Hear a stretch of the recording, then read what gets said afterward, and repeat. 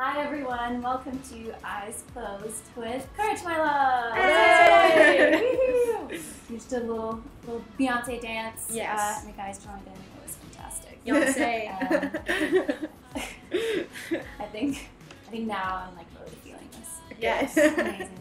Cool. So you guys had an amazing run in 2017, starting with putting out Synesthesia, Yeah. then going on Warped Tour Rewind and See, and last but not least, supporting, they're my favorite band in the whole world, supporting Simple Plan, Yeah. 15th anniversary No Pats No Home, She's Falls tour. I have to ask you guys, A, how was it like to be playing with them every night, and B, like did you get to like hang out with them? Did you get to know them a little bit? Can you tell me a little bit about that? Yeah.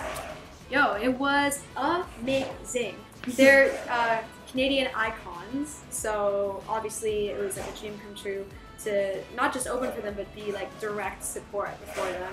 Very like nerve-wracking because they've just been around for so long and they're like kind of a staple in like pop punk music as it is internationally. So it was really cool to watch them do their thing all the time. And they're all really cool guys. Like they hang out and they're very down to earth and very chill and you know, no egos at all. So yeah, it was a great tour. It's awesome. We got to hang out with them at Rewind at Sea. Yeah, they were on We Warped did, Rewind yeah. too, so that was totally sick. And we got to see them in a whole new light. They were in like vacation mode at that point, so that was totally cool. And they have a song called Vacation, and it goes like... They didn't play that one on this tour though, because they were only playing like the old school. Of course, yeah. You know? They did play Summer Paradise though. Yeah, which is Of course. basic. And the spirit, and the whole spirit. Sorry, you have to hand the mic back and forth. It's all good. Fight for the limelight. And I'm winning. Just kidding, absolutely not. So, oh god, oh, he's Now all he's right. I think you just Okay. won. Just shit. It's me. I'm stiff on my game. No, I'm joking. Okay, so this whole, I'm trying to be like serious, but it's pretty funny. You don't have to be also. serious. Okay. So this whole album cycle for Synesthesia, what were some of the challenges, like either emotionally or even physically, that you kind of encountered during that whole like touring cycle? It was, I guess, a hard album to write just because all three of us were kind of going through some really hard times at the time when we were writing it. So in the studio it was hard because we'd be doing vocals and then, you know, our producer would be telling us to think back on something kind of tough and, you know, I don't know, just stuff like that was really hard. Physically, I don't really... I mean, like, you know, we've been touring a lot this year, so we have, I think the longest gap that we've had in between tours, and we've actually been at home, is like 2 weeks or something like that. Yeah. So we've been traveling a lot. But in my mind, that's what we've always wanted anyway. So yeah, you do sacrifice like your home life and all this sort of stuff, but at the same time, the rewards are just so much, like, it's just our goal. And I believe personally, if you're in a band and you're not down to like tour and travel and like go see your fans and put all that work in, then it's just not for you, you know what I mean? Yeah, So for sure. it's been a really good year that way. And then this album means a lot to all three of us, so I think it's been really good that way. Yeah. Nailed it. Nailed it. So kind of like all the heavy emotions and stuff turning into something positive, maybe also Yes. touring. Exactly. Well, it always gets better, right? Yeah. It's months that you get just... I hope You know. it has to. Well, then what's the point? Right? It always gets better, you know. You have to work towards what you want it to be. You know, life switch, make it. You have to, if you want to be happy, I'm a strong believer that you will go out there and try your best to be where you want to be. And if it fails, you just keep trying. And there's always a rainbow at the end at some point. You know? Yeah. I think it was like a silver lining. Like, I mean, we went through some really horrible times. Like, the three of us went through really, like, heart-wrenching breakups and just, like, our lives got turned upside down and all kind of emotionally, like, a mess when we wrote this record. But it was sort of, like, the culmination of all these emotions ended up being, like, the perfect storm to write a record.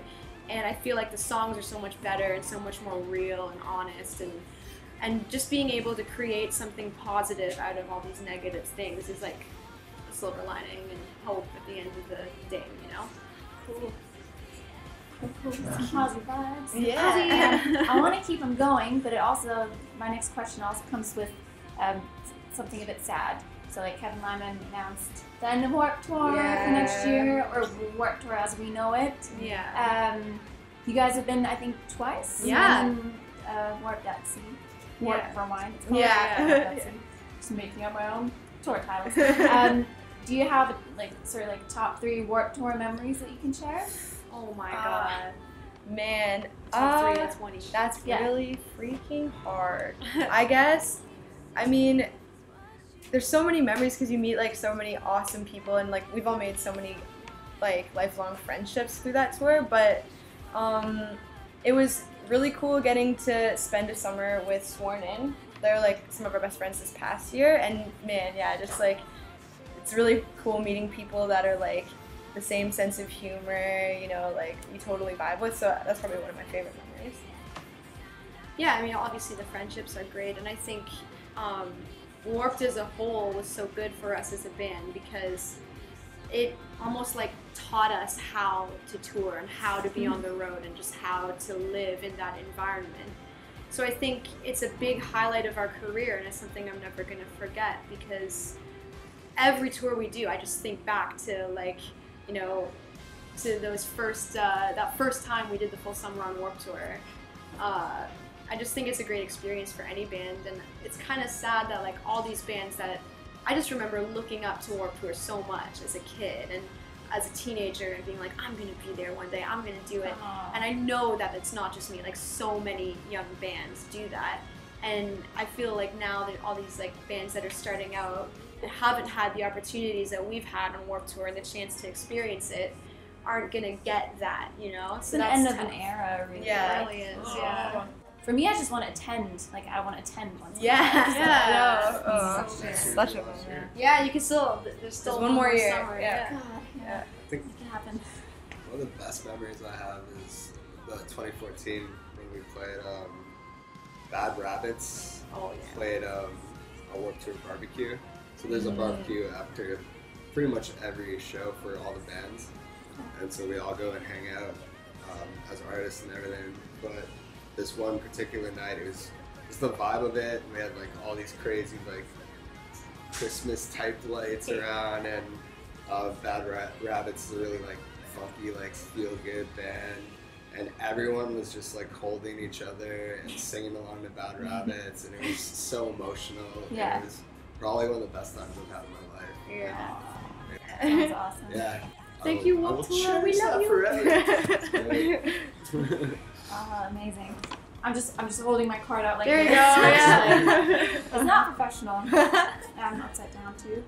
I don't know how much time we have. I'm gonna try Just to cram keep as many going. as many Just keep questions going. in as You I got can. this, yeah. So Brandon, you have a clothing company, is that correct? I do, Lifeline yes. Supply. So what's your represent? What's represent? What's kind of Actually, like my your- friend over here is Yeah. represent. Oh, sick. First time. Yeah, that was our first line of poster. What exactly is your role in it? Do you do business development or like actually Oh. design? Well, I'm one of the creators of Lifeline.